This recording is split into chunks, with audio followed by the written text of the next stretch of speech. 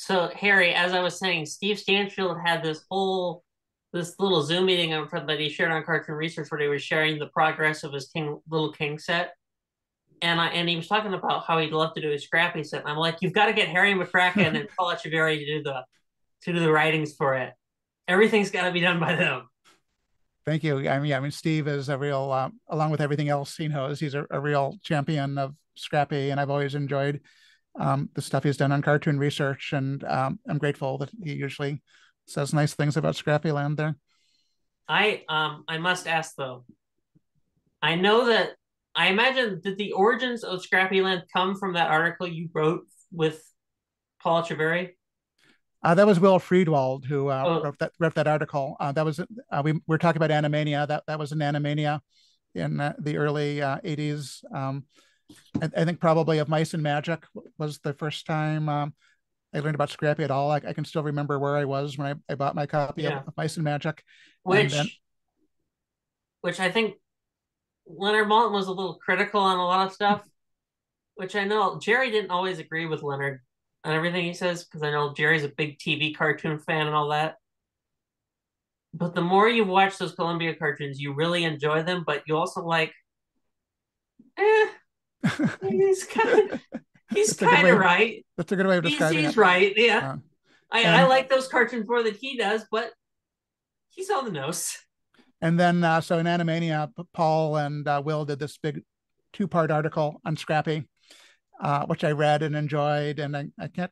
I mean, I can't actually remember why I decided to do Scrappy Land, except at some point I learned there was a surprising amount of Scrappy merchandise, given that he was not on the same level as a Mickey Mouse or Popeye, and a lot Mm-hmm. of it was kind of cool. So I started to buy some of it on eBay, and I probably just decided it would be fun to share it, and it appealed to me that I could create a website on a topic that nobody else was likely to create a website on, and to have the definitive website on that topic. So I created Scrappyland, and I've actually come up with, unlike Oren's thing, mine's going to be very opinionated on websites. I'm going to give my reviews.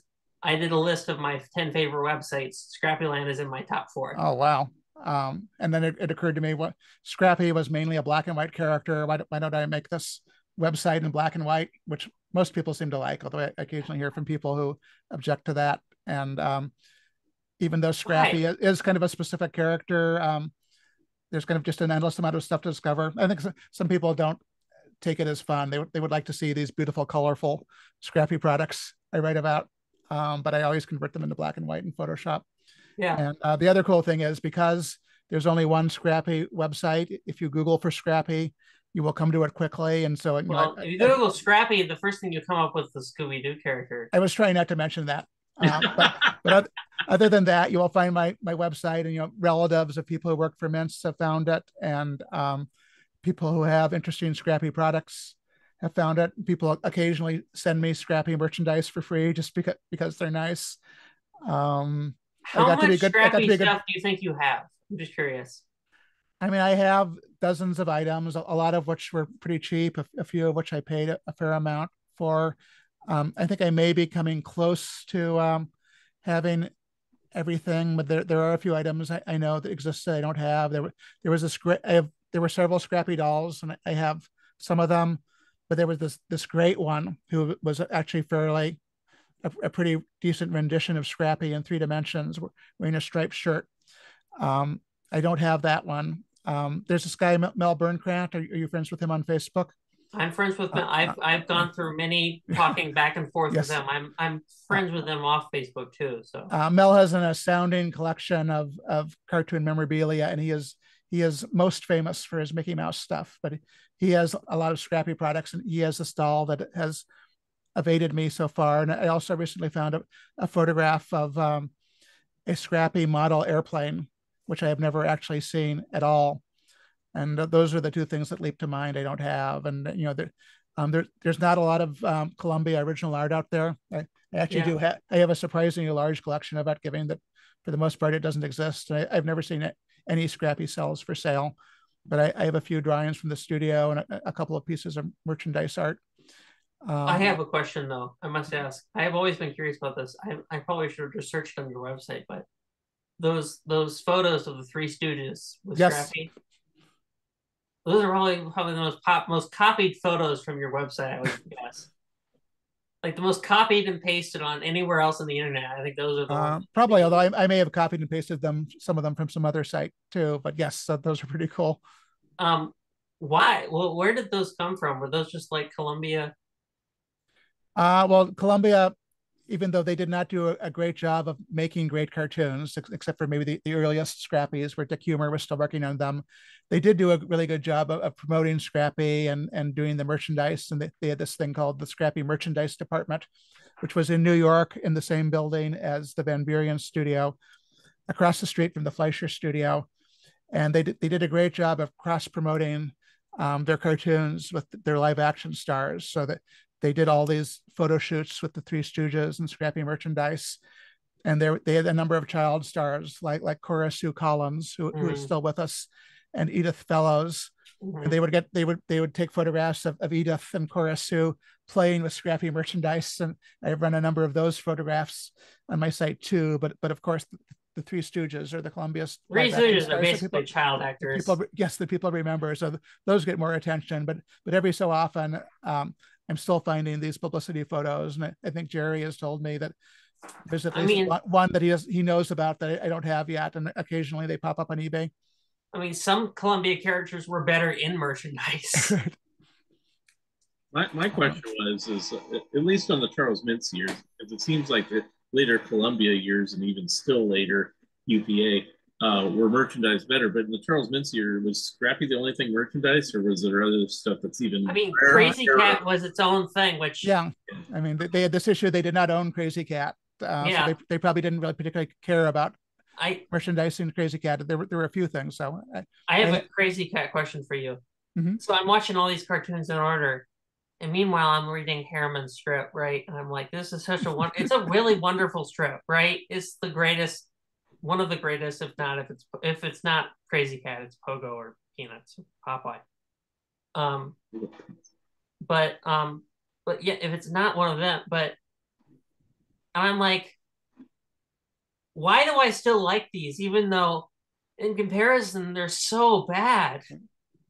Yes, I mean we should hate them because with the one exception of Little Angel, Yeah, they did nothing to be faithful to this wonderful work. I mean, I think that 1930s rubber hose animation is just kind of fun, yeah.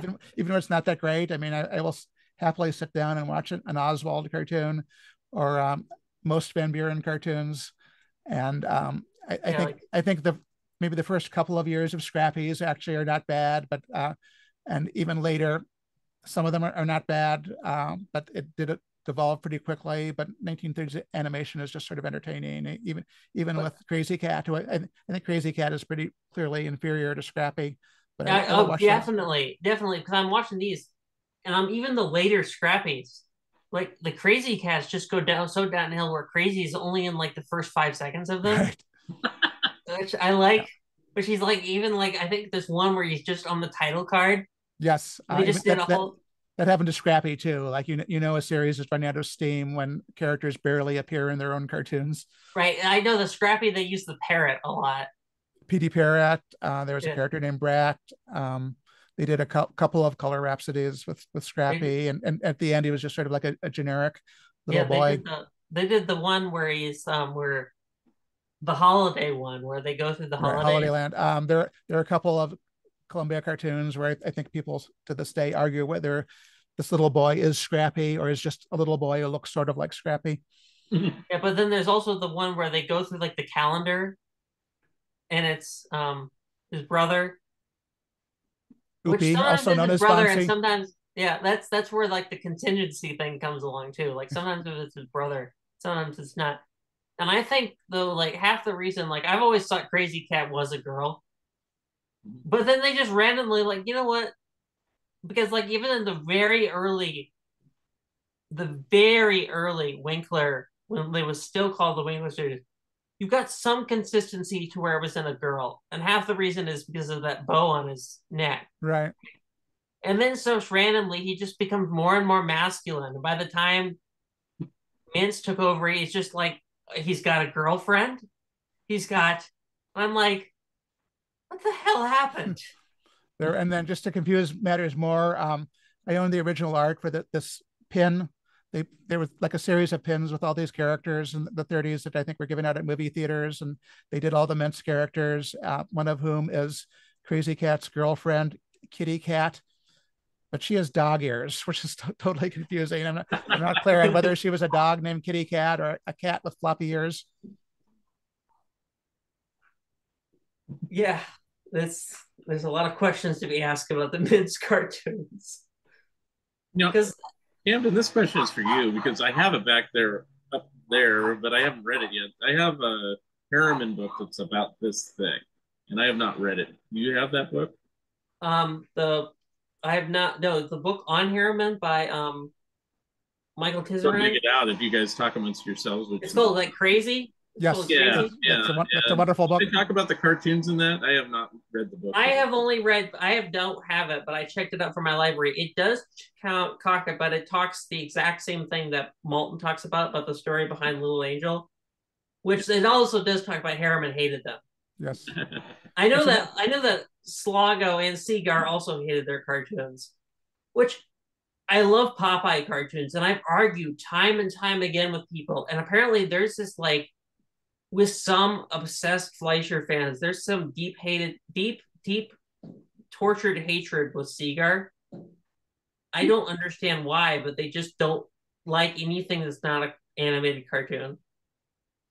The idea of having to read Popeye in a newspaper doesn't seem right to them. There's some hatred with the Batman TV show that people have with comic books too. They love the Batman TV show, but they seem to hate comic books, which I don't get either. But I wonder how many print cartoonists ever really loved animation based on their work, other than Charles Schultz probably enjoyed the stuff he was actively involved Charles in. Schultz, yeah, But Walt Kelly hated Chuck Jones' Pogo Special, even though he worked on it. yeah. The And only thing I wrote 2 articles on Pogo Special. The only reason why the designated 2 articles is it's a horrible thing, but it's got a cute story behind it, right? And Walt Kelly seemed to be fine with the cute story behind it, like the idea of a family birthday. He seemed to be fine with it, but then it was all changed, right? And he actually seemed fine with Chuck's grandson being involved. He was fine with that too. And Chuck's grandson, the very first thing he tells me is this: it wasn't a great special. He fully agreed. I have a good story about the Pogo special birthday special, which Maurice Noble told me, and you probably only heard it if you. And I probably told it on Facebook half a dozen times. But Maurice was working at the Chuck Jones studio when they were working on the Pogo special. He was working on something else, but he would go in every day, and Walt Kelly would be there. And as you probably know, they promoted the special by doing this deal with some soap company for these little figures of all the Pogo characters, and also cups, which I'm just old enough that when I was a very small child, my mother got all of those for us. And Walt Kelly worked on the figures. And one day when Maurice was at the studio, this big box arrived for Walt, and it was the figures which they shipped to him after they made them based on his sculptures. And he opened up the box and took out Pogo and like looked at it with a look of total disgust and flung it across the room. And Maurice walked over and picked it up and took it home. And when I knew Maurice, he had this Pogo in his kitchen, on a shelf with other knickknacks. And Maurice told me this story and said to me, "Would you like to have this Pogo?" And I said, "Yes, of course, I'd love to have it." And then I could see Maurice kind of hesitating, and I could tell he regretted offering to give it to me. And so I gracefully let him take it back, which kind of, in a way, meant more to me than actually having it. And I do sort of hope that it ended up with somebody who knew that story rather than it being disposed of or given away when Maurice was no longer around. Did he not like the design of it or how it turned out? Or my sense is that whenever anybody created like three-dimensional versions of Pogo characters, they were not up to Walt Kelly's standards, because there were also some other ones which also weren't that great. I find the little soap figure ones, I can see my Churchy from where I'm sitting, and I don't hate them, but I can understand why if you're Walt Kelly, you might have extremely high standards. Right. And that strip, that strip. I remember. Here's a little fact for you. I said this elsewhere. Obviously, Dilbert's in the news recently. The very first way I learned about both of those strips is I was reading something about comics, and I Mark, just like you, I would even look in encyclopedias and see comic books, and there were two things in encyclopedia: Pogo. There was a Pogo strip and there was a Dilbert strip, and it was on the exact same page. And I was like, maybe I'll understand with these when I'm older. Well, come back 2020, we'll come back 15, 16 years later. I don't always understand everything involved in Pogo, but thank God for. I'm going to tell you right now, I really already miss R.C. Harvey's Swamp Talks in these books. Oh yeah, I love these books. Which now it's one of my favorite strips, but Dilbert, oh my God, I hate it. I hated it before it was cool, but oh well. Well, I mean, like I said with Jerry Beck, Dilbert was kind of lightning in a bottle at the time when it came out. It was in the '90s when he worked for AT&T. I had a crummy desk job at the time, so anybody that had a crummy desk job, it was like gold. But then what happened is, like all of us, we get out of these crummy jobs, or at least try to, and so did he. And so the humor went away because he didn't have anything to write about anymore. So that's my take on it. Anyway. Pogo has an infinite amount of depth, and I think you can kind of just come back to it as long as you live and find new things in it. Which it's kind of really sad that the first time I saw both of them were on the same page as each other, next to each other. I'd like to know where that was, because I mean that's kind of an odd comparison. It's like even then it was just no. I literally think they just took two random strips out of the pile. Okay. I honestly think that's the reason why. Because I mean, what year was it? I don't know. I was just looking through a book. What year did you see it? I'll put it that way. Sounds like it would have been probably sometime in the 80s. Yeah. Actually, well, Dilbert is the late 80s. Well, it was definitely, so that was definitely not the time I saw it. Maybe the 90s. Yeah. Okay. That was definitely not the time I saw it either. Okay, let's say it's the 90s, and Pogo has been out of print for almost 20 years. I mean, they've had various compilations other than. But I mean, Pogo's a legacy. I mean, strip. It's like it's just kind of an odd, like Pogo's a legacy. Let's show the yellow kid and let's show Drabble. It's like I don't know. It's like I mean, it just sounds as bizarre as that. It's like it's something that's really old. Well, I can't. I know you like Pogo more than me, but it's like Pogo is not something. I mean, they tried to bring it back a couple times. It just doesn't work. Pogo only works, though I don't understand half of what they say in Pogo, but Pogo only works, I think, to make you really appreciate it. I don't know, have you bought the Fantagraphic books, Harry? Yes. Yeah. Pogo really only worked for someone my age. If you really have that depth, really good writing, if you need it from R.C. Harvey and all those Swamp Talks and all that, to really understand the depth of it and really grasp it, I think that's the way you really need to first read it. Yeah, I mean, Walt Kelly was like the James Joyce of cartooning, and that. But I mean, even 10 years later, the references will be gone after those strips were debuted. Yeah. And in some cases, Kelly was making references that even back then would have been hard to tease out. Yeah. Which that's why I really appreciated them, because I understand, as someone who is a history major, I understand, Simple J. Malarkey, I understood immediately that's McCarthy, and I knew a lot about McCarthy from from what's the Blacklist animation book? Harvey Daranoff's book. No. All right. No, not Harvey Daranoff's book. Dang. What are you talking about? The Blacklist, the Cold War animation book. I know that book. Let's see. I don't know if I know that book. I don't know. He's the SIFA San Francisco guy, I think. Carl Cohen. Yeah, thank you. Oh, Carl Cohen's book. Okay. I feel really bad now because he was really helpful. One of the reasons that Amber, he was invited to Amber's documentary premiere too, and he showed up too. Carl is a legend out here. Yeah. Yes, thank you. that's like looks like that are like the way I knew a lot about McCarthy, so I immediately got that. I immediately got that, and like you've seen so many documentaries on the McCarthy hearings in school or whatever like that. So sometimes things would grasp by, but then you'd have references or like the I go pogo. I know enough to where like the I like Ike and all that stickers all were big, so I got that. But there's just so many references that you don't get. So having that in the back of the book, you're like, man, I love this. So this book, Animated Propaganda During the Cold War, that one. So, Yeah, okay, all right, I know that book. yeah, It's just a roundabout way of getting there. Okay, so all right. yeah. That was I went all over the place there. And I know Carl too. I used well, it was Harry knows it, or may or may not remember. Yeah, I used to live in the Bay Area, so Mm-hmm. so but I'm in Oregon here. What's going on? What part Yeah. of Oregon are you in again, Mark? What? Are you in Portland or? I am in Springfield, Oh, so it's almost the I, I, Simpsons. So yeah. I grew up in Portland, so I'm Okay. considering myself to still to be an Oregonian.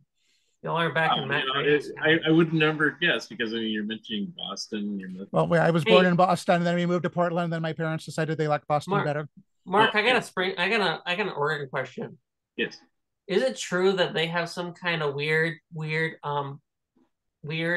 monarchy statue to Matt Groening in Springfield, Oregon? That it's just like the most public domain statue you can possibly have of the Simpsons I have characters? not seen it yet. I mean, they do have this. Okay, so this is legit. So they have a mural painting on one wall that was dedicated, and Matt Groening actually showed up. This was done about a decade ago or something. It's where he reveals that the Springfield of The Simpsons is Springfield, Oregon. Well, he grew up in Oregon. It's I always thought, well, duh, but he wanted to keep it kind of whatever It mysterious. is still kind of a mystery. He's pushed back on that and he's Well, regretted it's on record. He was it. videotaped. Was he a Yeah. politician? Anyway, um, so they did this mural. They did this dedication. Yardley Smith showed up. There's little footprints, just like Grauman's Chinese Theater or whatever. And then since that time, every Tom, Dick, and Harry store has like their own version of the Simpsons painting on their thing from the tire shop to the weed shop to the any shop. It's like and then on the freeway you'll just see random mural of like Homer waving or something, and three-eyed fish somewhere else, and It's like I went to Chester, oh, Illinois, which still has a lot Oh, of Popeye stuff. so those, but I have not seen a I've become very physical. good friends with the people over there. They're very nice folks over there. I went to Metropolis, Illinois, which has I've been a there statue. too. Uh, I went on a round trip there, and I gotta say though, the Popeye Museum was much better than the Metropolis because for a museum on Superman, there I saw one comic book on display in the whole museum. yeah, it was less a museum and more somebody's unbelievably large Superman collection. Is that the museum that the head of Superman got? Yeah, Okay. that's the museum. Okay. But and I'm like, but then the Popeye Museum, it's more of a Popeye collection, but the people there are just so charming. And it's like this mom and pop thing. They do other things, but then they have the statues. They have all the funding, which they're revealing the last statues pretty soon. Oh. The Well, yeah, last statues of Oscar, by the way. oh, Going back to Simpsons a second. So the only other thing, there's no statues that I know of.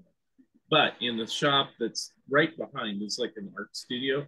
They have a three-dimensional full-size Simpsons couch with the Simpsons on it and a seat that you can sit next to them. So oh. that's available. But yeah, there's no Matt Groening. I heard that statue, the real or story. imagined. So it's like I heard this story that there was some statue of like Homer's hand that they couldn't get the rights to a statue, but they have a giant statue in like some Portland or some well, I've not Springfield museum of Homer's hand, just holding a donut because they couldn't get the licensing to do We'd be anything more else. likely to have our own Bullwinkle statue. What? We'd be more likely to have our own Bullwinkle statue than that.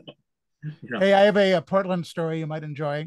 Right. Actually, two things. One of which is Krusty is based on Rusty Nails, this TV clown who I watched avidly when I was growing up. Although there was this other guy, Ramblin' Rod, who was not a clown, but has always struck me as being even more like Krusty. And if I ever meet Matt Groening, I will ask him whether Krusty was really based on Ramblin' Rod. But my other story was in 1973, I think. My father taught at Reed College in Portland, and he learned there was this going to be this special guest appearance by Abe Levitow, who this is probably the first time you'd ever heard of Abe Levitow, but this great animator with Chuck Jones' unit.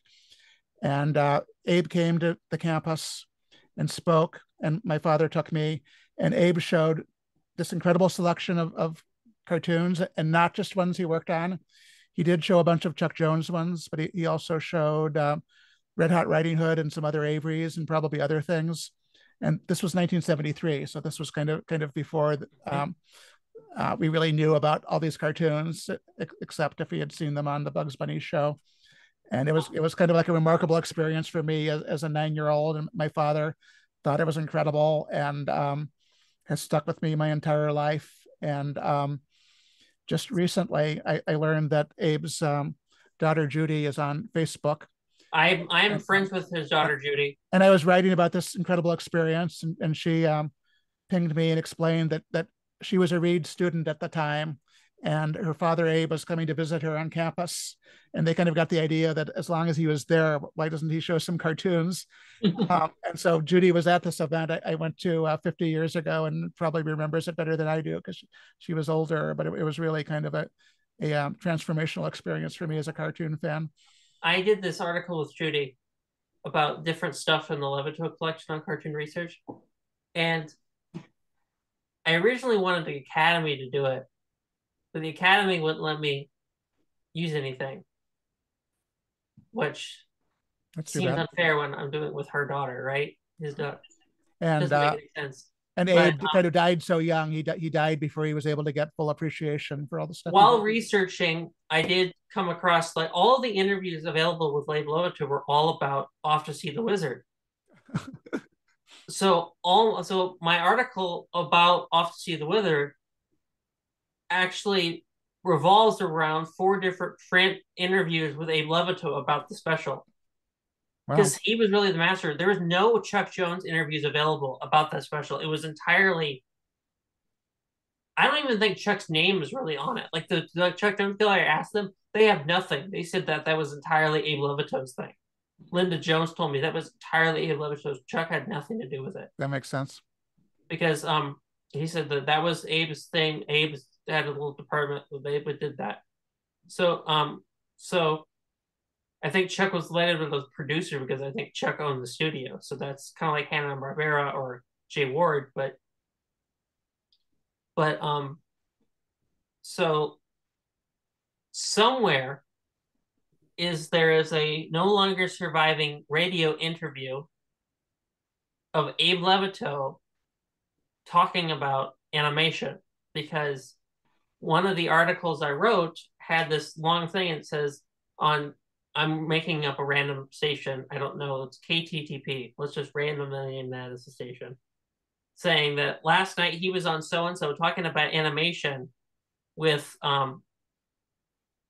person I don't know the name of either, but there's a school named after him. Bob Jones. All right. Bob Jones, yes. Thank you. That's why I didn't know, because I was thinking Bob Jones. I'm like, no, that can't be right. But most basic name in the history of America. But he interviewed Abe Levitow on the air about animation, and they just, and it's like Cincinnati, nobody's there from animation, so he was there. They interviewed him, and that was part of the interview. I imagine this interview no longer exists. Let's just put that out there. It definitely probably does not. It's from the radio. It was printed in Appatunes. Yeah. Yeah. It was printed in Appatunes. That's right. It would have been nice. We don't know. Harry might just not reveal it. Right. If I knew it was there, I wouldn't be able to tell you anyway. Yeah.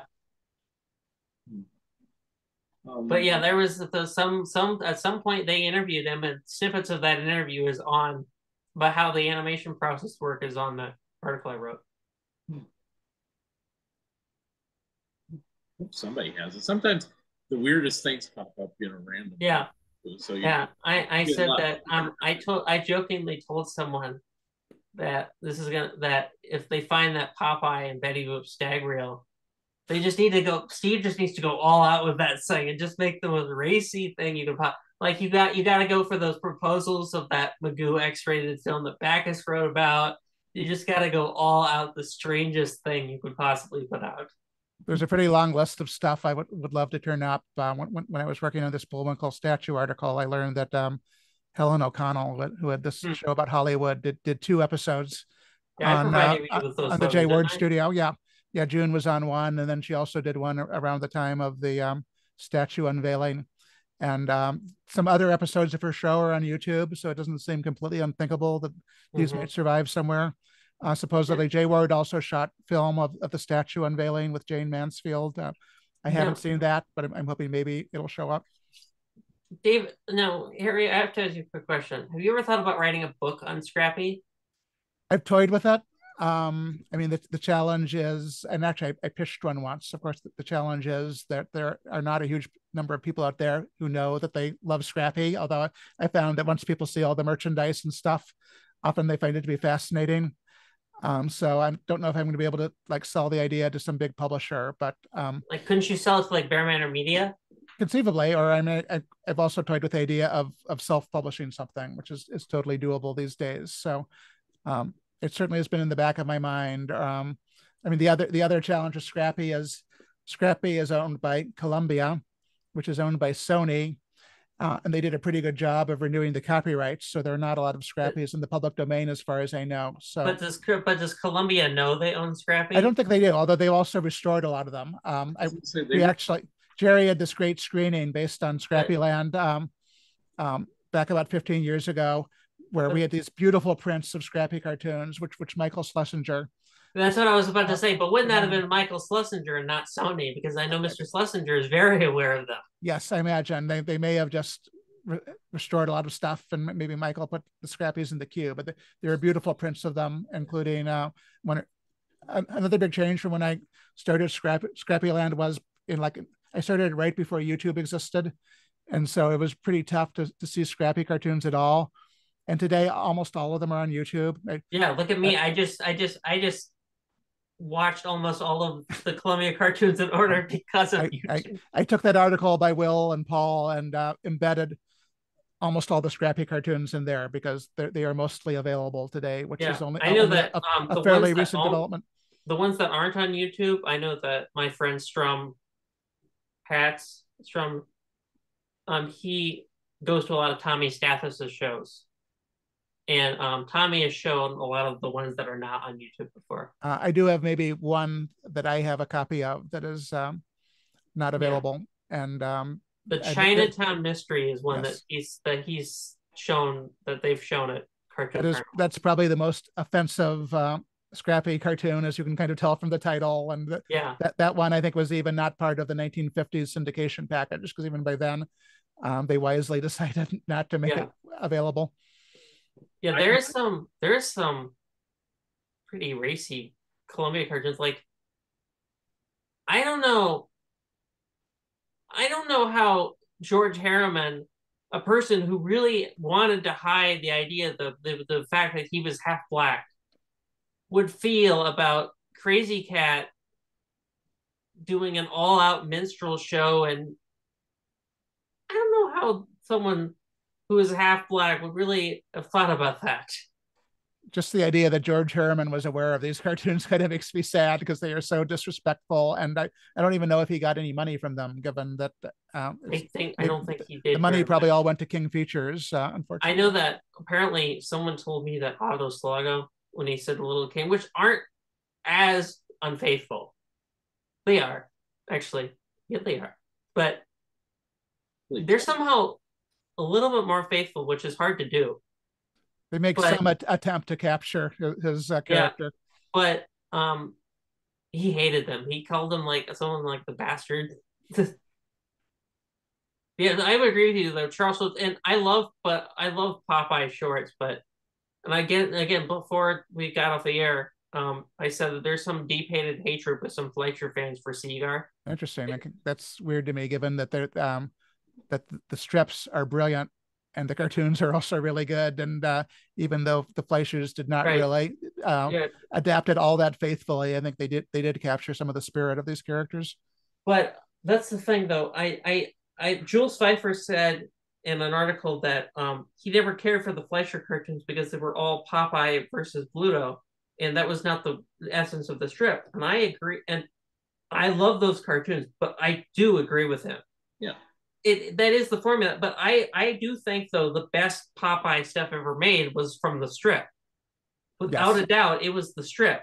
And I think the strip is easily my favorite comic strip.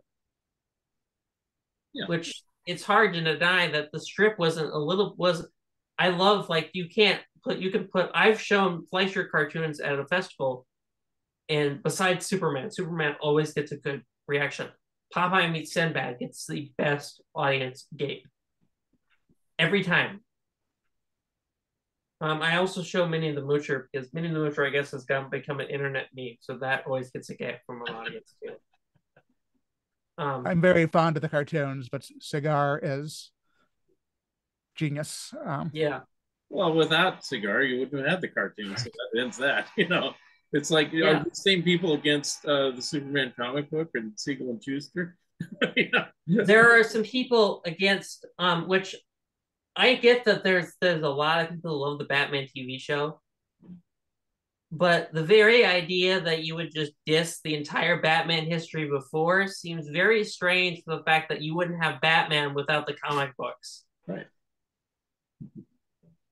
Like the Mark, Yeah. we've had Golden Age comics before. Don't say that you hate them. I don't hate them. Right. I like But them. I thought you were doing this, but like, yeah. No, like to the naysayers. Right. Who cares? Because like what I'm you like, like, and who cares about that? because I'm like, because I had this argument with someone on Facebook, and I'm like, he's like, well, if it's not Adam West, it's not Batman. I'm like, well, there was a Batman before this. Like, okay, Adam West is my favorite Batman, but that's not Batman. Mine too. Yeah. I mean, I'll freely admit it's not Batman, but it's yeah. like My favorite like Batman is the Golden Age Batman, but I like Adam West just because. In fact, here's the honest question, the answer. I like Adam West Batman the same reason I like the Columbia Crazy Cat. Yeah. Well, I mean, it's like nothing wrong with it's nothing faithful to it, but I just like it. A couple things I wanted to say, interrupting now. Jerry Beck said this a few years back, I think at Stu Showstack's show, about Sony and Columbia, that they went through and restored everything, including trailers, including every short and everything, which is why you have that Three Stooges box set that you were watching on the Three Stooges in Christine. Yeah. They went through everything, even stuff they don't ever intend to release. So they probably even did the Scrappy that's offensive, but it's like, then it goes back on the shelf. But they did everything according to Jerry Beck. So you can get more details from him how thorough that was. But they said that they did trailers and everything. Every possible scrap in their archives done. The materials are there should they ever want to do a Blu-ray set. I actually want. So they could, but they just don't. It reminds me of a story, which is I actually, as a tech journalist, I once went to this event with the president of Sony's U.S. Consumer Electronics Group, and this is when Sony was kind of challenged by Samsung and all these other companies, and he was talking about how things were going to be different from now on, and he said we like to think of ourselves with one word, and that word is scrappy. And I sat there being aware that actually Sony owns a character named Scrappy and not volunteering that fact, because that would have been kind of a little bit nerdy. But yeah, I don't think Sony really knows that it owns Scrappy. So I think if you put a book with Scrappy on the cover, I don't think you'd get in trouble. I have sort of a little disclaimer on my website just in case, but books, as you know, can be a little bit trickier. I've sometimes thought about maybe doing like a magazine about Scrappy. You can put it on. You can put it in silhouette, like Joe Adamson did on the cover of Texas. Or it could be a guide to Scrappy collectibles, which I think is maybe a little bit safer. But I know that Jerry Beck told me that anymore, if you put a black and white Scrappy picture in a book, you would never get in trouble. There's just no one gets really in trouble for using an image in a book anymore. Well, answer me this, either of you, probably Harry. Isn't Scrappy going the way of like the Steamboat Willie? Meaning it's a trademark, Yeah, yes, but I mean they're not even using it. I'm like, Is it a trademark though? Is Scrappy a yeah. trademark? I'm not sure whether they renewed the trademark, and maybe So I mean, is it going to get theoretically. public domain? That's what Oh, I'm I asking. mean, theoretically, there's 100 different cartoon characters named Scrappy, which um, unfortunately, I bet Harry is brought. Perlman brings up that to Harry about every 5 minutes. there's also, I mean, there's a rapper named Scrappy, but there's also already a public domain version of Scrappy. Something I've written about quite a bit on my site is that in the 30s, when Will Eisner was just getting started and running a studio with Jerry Iger, they did a Scrappy newspaper strip, which they did not manage to sell to any papers in the US. It did appear in France and Australia and maybe some other countries. And then a few years later, when they were doing Wonder Comics, which is mostly known because Wonder Man appeared in it, the first Superman ripoff who DC sued. One of the backup strips in Wonder Comics was they took all of these old Scrappy strips they'd done a few years before and they retouched them. Like they gave Scrappy had a cowlick in the strips. They took that off and gave him parted hair. Um, they did something similar to Margie, his little girlfriend, and they renamed him from Scrappy to Shorty Shortcake. And then after they'd used up all of the strips they retouched, they continued doing new Shorty Shortcake stories, which are essentially Scrappy stories, except he's called Shorty. And I am reasonably confident that Shorty Shortcake is in the public domain. And if anybody feels like doing Scrappy fanfic, they can just do Shorty fanfic. But I think it's also true that just I'd like to know who in the world wants to write Scrappy fan not fiction. not even me wants to, but also I believe in a few years you will be able to do them as long as they're based on the very early cartoons. So you'll have to call Oopie Vonsey, which was his name at first, and Scrappy will need to have Wait, his name was Vonsey? Oh yeah. Yeah, Scrappy will have to have like a basketball for a head, like he did in the early cartoons, and you won't be able to make him look like he did in the later ones. Yeah, that thing's head. That kid's head is about bigger than his whole body. Vonsey is based on the Yiddish word for bed bug, and I think maybe once Columbia realized that they changed the name to Oopie.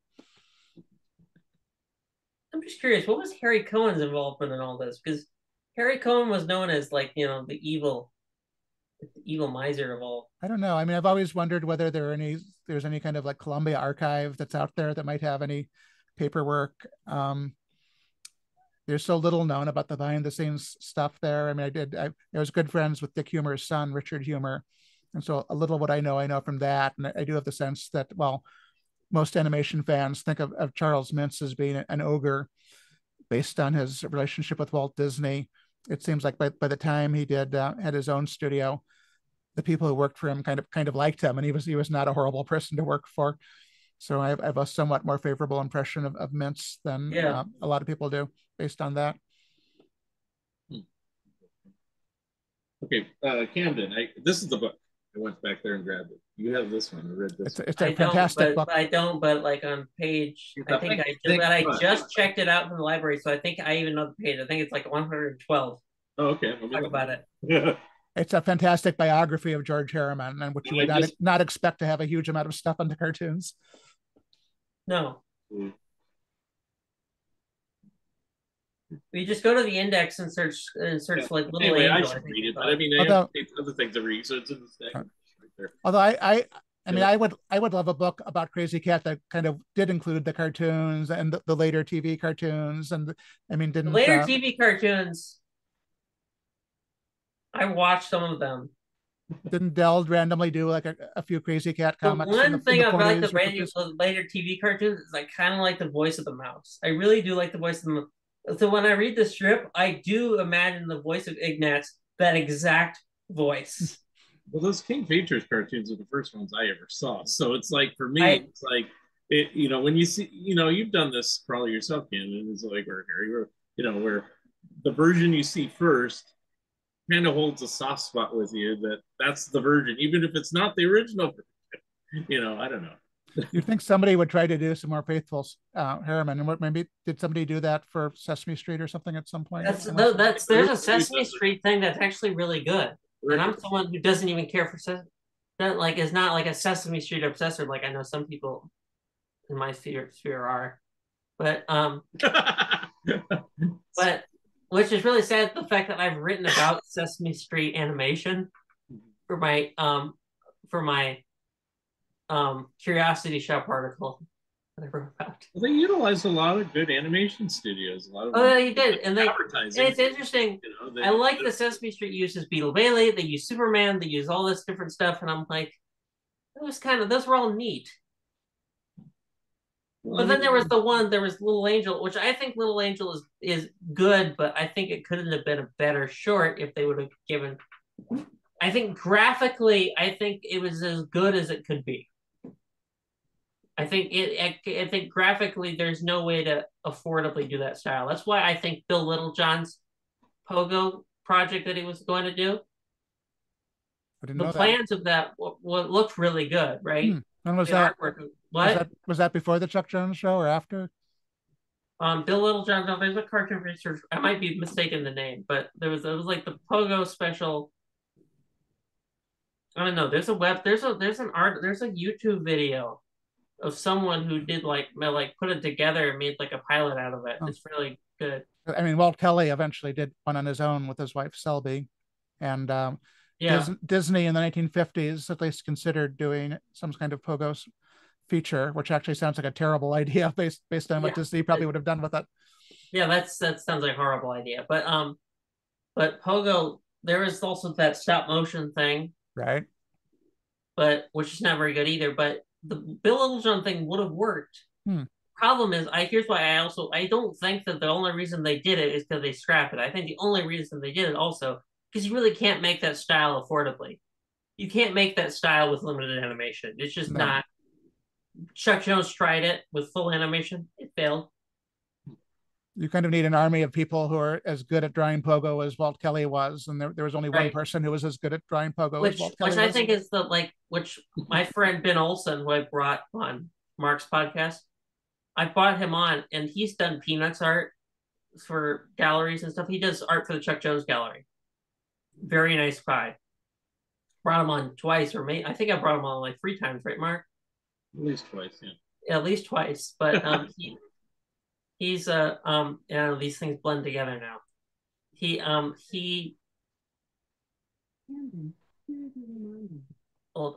Sorry. He told me that one of the hardest characters to draw is Charlie Brown. The character, the Schultz made it seem like he wasn't a good cartoonist, but he really was. Yeah. I mean, the fewer lines, the harder it is to fake. Yeah. Yeah. Even like people he had that assisted him, like Dale Hill and Salzburg or what's it? Salzburg? I can't think of the guy's name. Jim Sasseville. There's one guy who did a lot of the iconic merchandising art, like the famous Peanuts lunchbox. Yeah. With all the characters was drawn by somebody who specialized in it. Yeah. So I'm sure that kind of irked Charles Schultz sometimes. Yeah, like why he's dismissed him after a while. It's like you can't draw it exactly like me. Bill, I know that when Lee Mendelson is like the only animation producer that when you listen to his stories, he's like, you know what? All of these seem believable. I don't think he stretched very much of this. Like Walter Lantz, every story he said was made up. Joe Barbera, half of that, and Chuck Jones, he complained that Bob Clampett made up stories. Mel Blanc. Chuck Jones made up his stories by the end of his life too, though. Yeah.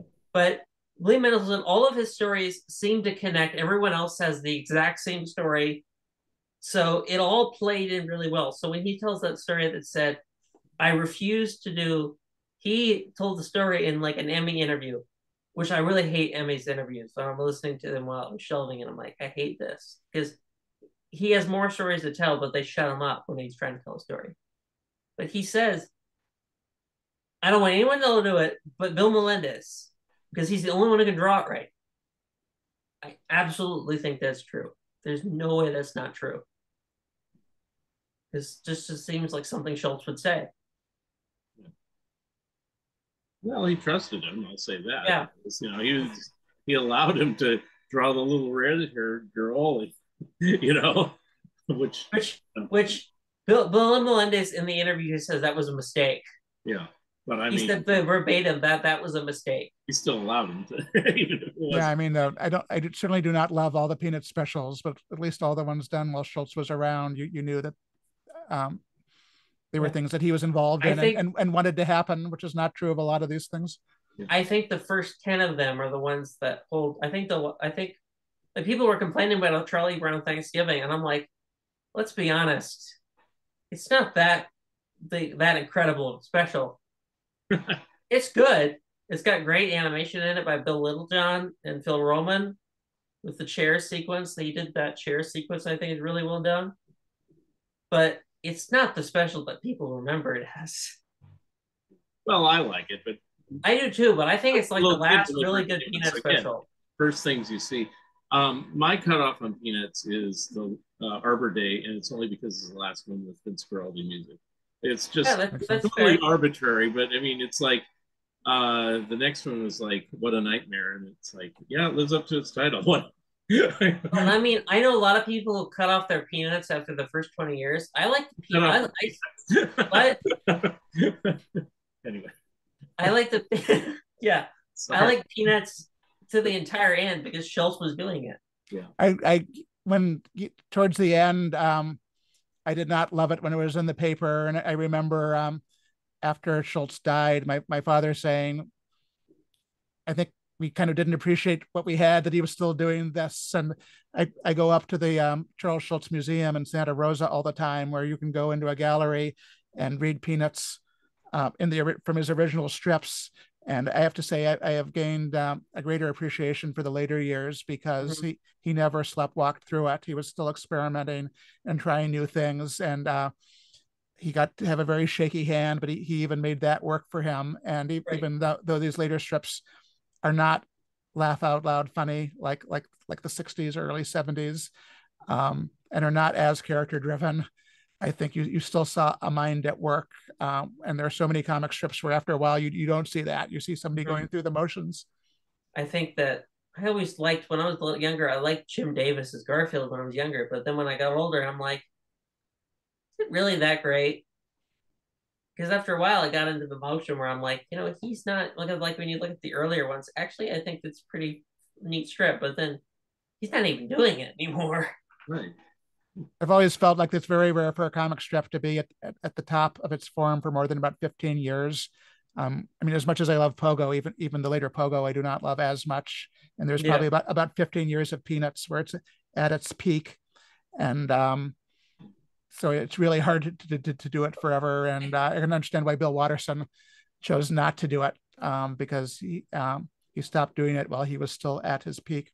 I I'd think want to on Peanuts, the peak years usually most people agree with like 55 to 70. just Yeah. about, yeah. I would yeah. say the peak year in that is probably 1967, 68, probably right in that sweet spot. I would, Yeah. yeah. But then, like, I think that Schultz, I think that people criticize the style, but I think that at a time they didn't know about Schultz's shaky hand and his trouble drawing that became later. I think if people knew of those details, I think that they would not have been as critical. Well, I knew he had a shaky hand.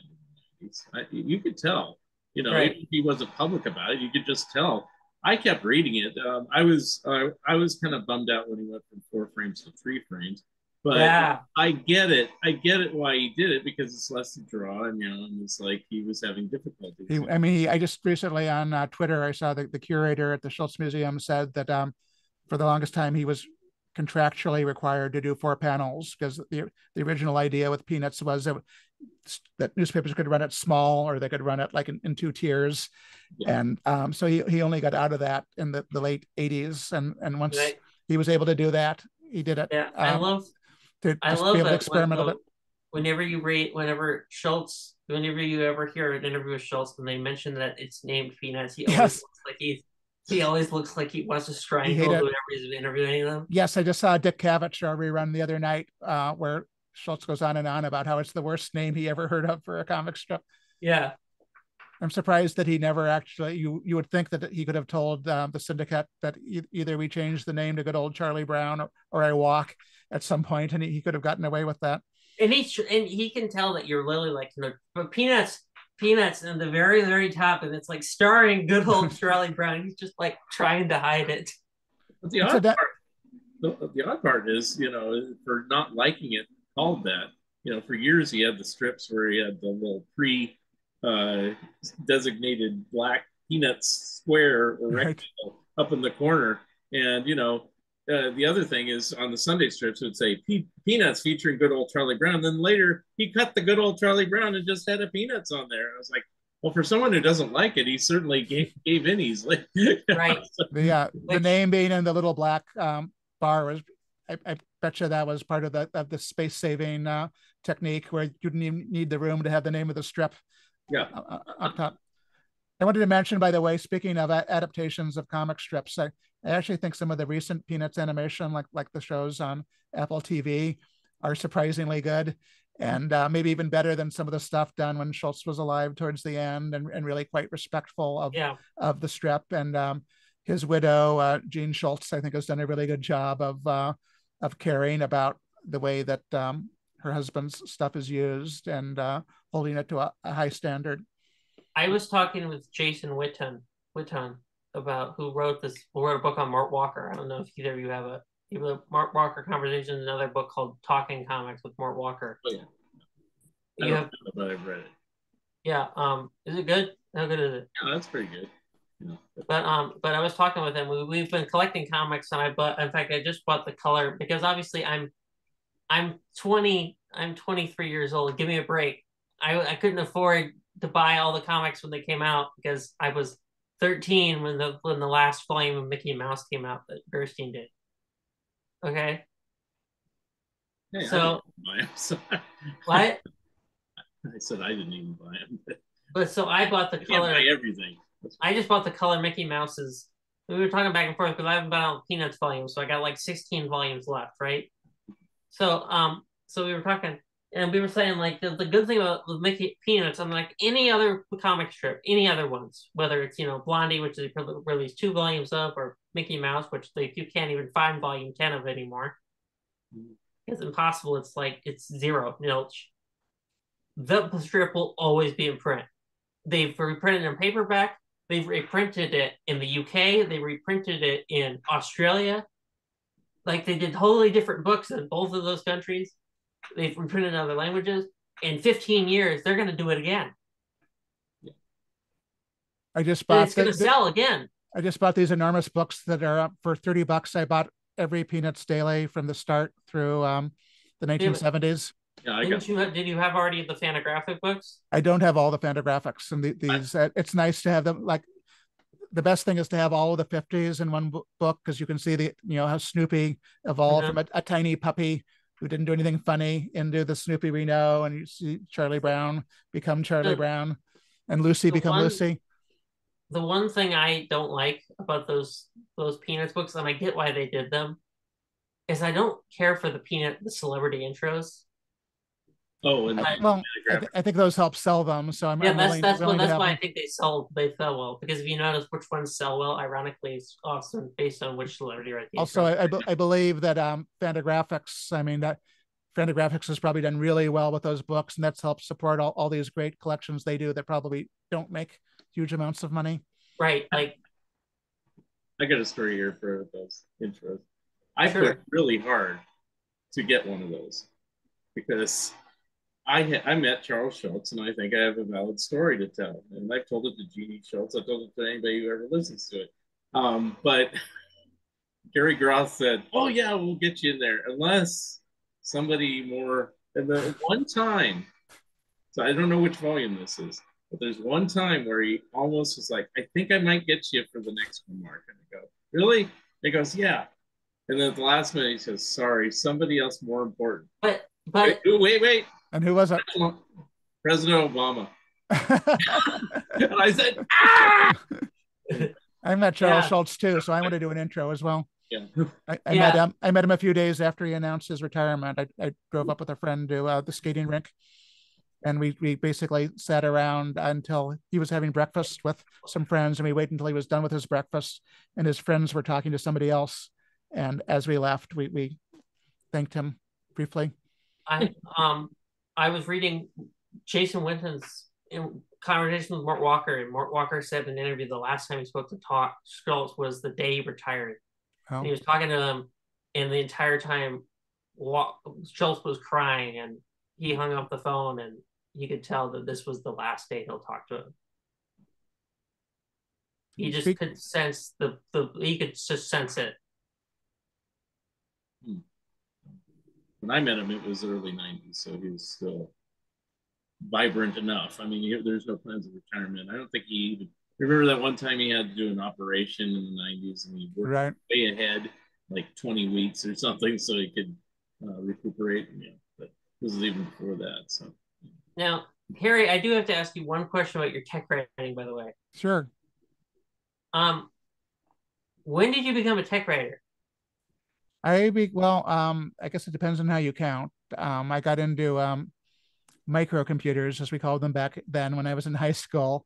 And back in the old times. Right after I graduated from high school, I wrote a couple of reviews for this magazine called Creative Computing, which was this really great computer magazine in the 70s and 80s. But that was also shortly thereafter, I started working at Animato and doing Appatunes, and I wrote movie reviews for a magazine called Cinefantastique. So I did not do any more computer writing until the early 90s when I got a job at a computer magazine based partially on the fact I'd been doing Animato, which I had just stopped doing. And that was a magazine called Computer Buying World. And so that was 32 years ago. I can't quite believe, but that was sort of when I started doing it full time. And what was like writing your job before though too? Well, I grew up like a lot of cartoon fans being interested in being a cartoonist, and sort of over time that sort of evolved into being interested in magazines. Comic books and magazines to me are just two slight variations on the same idea of sequences of words and images, and even websites are very similar. So I began to love magazines as a reader, which led to being interested in writing for them. And I was into computers and gadgets, and this was during this period where there was this thriving industry of computer magazines. And there was never a thriving industry of magazines about animation and comic strips. So it was kind of pretty clear which opportunity I should try to pursue. I'm taking a periodical writing class, and so my teacher described periodical writing as something written regularly on a scheduled basis. That's the definition of periodical. So I raised my hand and like, is a comic strip or a comic book periodical? It's like, let me think about that. Next class, it came out to be, it's like, you know what? For your essay, you can write about a comic strip or a comic book. I thought about it. It's periodical. They're certainly in periodicals and done on a periodical basis. Yeah, they're on a periodical basis, and they're written. So I actually agree with the idea that it can be a periodical. You can't say that Doonesbury is not opinionated periodical. All right, I'm going to have to wrap this up. I mean, I hate to say it because, it's like we could talk for hours, but we should do it again. Yeah. But we'll leave it at that. And I appreciate you, Harry, being on the show. And that's been a lot of fun. I have another whole show of stuff for you, like meeting Bob Clampett and Carl Barks way back when. So we can plan another one. We can plan another one right away. I just have to cut it short. So anyway. Wonderful. Thank you guys. And I'll just wrap it up here and saying thank you again for another episode, or being on another episode, or watching another episode of Fun Ideas Podcast. And this is Mark Arnold, and we'll see you next time.